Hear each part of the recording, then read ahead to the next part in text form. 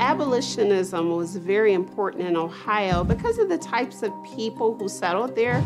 There were a lot of anti-slavery people, but they were not necessarily pro-Black. But there also were an element of anti-slavery people who were absolutely categorically opposed to inhumane treatment against Black people.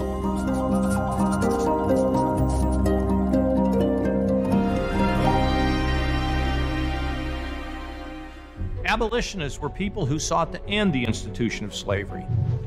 Many even formed secret networks of safe houses, boat captains, and wagon drivers to help those escaping slavery. Those networks became known as the Underground Railroad. Many Ohioans participated in both the abolitionist and Underground Railroad movement during the early to mid-19th century. Charles Osborne, a resident of Mount Pleasant, Ohio, published The Philanthropist in 1817, the first known anti-slavery newspaper in the United States. Salmon Portland Chase was from Ohio. He used to actually help on the Underground Railroad in Cincinnati.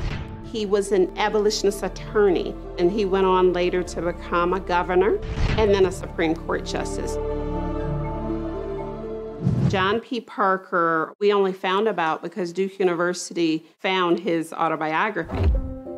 He had been enslaved, was born into slavery in northern Kentucky, and he worked his way and was able to buy himself his freedom.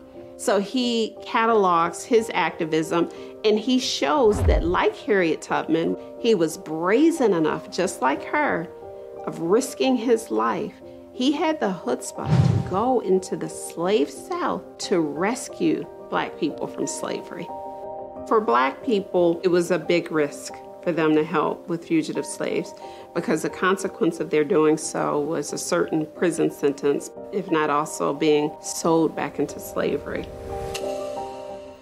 When we think about the anti-slavery movement in 19th century Ohio, there is also one woman whose writings made an enormous impact on public opinion, Harriet Beecher Stowe. When we think about Harriet Beecher Stowe, most of the time people learn about her through a textbook, and it's like 2 little lines. Harriet Beecher Stowe wrote Uncle Tom's Cabin, had an influence on slavery. Boom, that's it. But you're like, who was this person? Harriet Beecher Stowe was a white woman who grew up in New England. So how in the world did she learn the things she needed to know and meet the people that she needed to meet in order to write the most important anti-slavery book ever, Uncle Tom's Cabin? And the short answer to that question really is that she lived here in Ohio, in Cincinnati, for 18 years. Harriet was able to listen to stories from her neighbors here in Walnut Hills who had been formerly enslaved. Harriet Beecher Stowe, here in Cincinnati, Ohio, becomes a friend of the Underground Railroad and a researcher. The book Uncle Tom's Cabin starts on a slave farm in Kentucky, and it really follows 2 different plot lines. One is the plot line of Eliza, who is protecting her own child from being sold, and that's why she escapes using the Underground Railroad. The other plot line is the story of Uncle Tom, who is getting sold farther and farther south and experiences worse and worse conditions. And so the plot basically takes these 2 different points, but it really describes both the Underground Railroad and hope, and it describes the despair of what slavery is really like. What it ends up doing is it changes the way people think.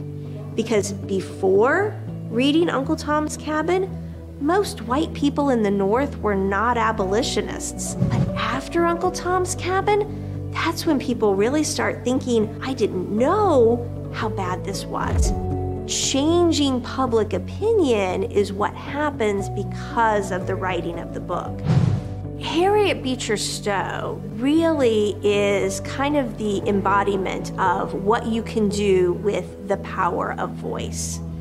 One person's voice can really make a difference, and one person can make change just by sharing their ideas, sharing their thoughts, and really pushing for something to change if they don't like the way things are going.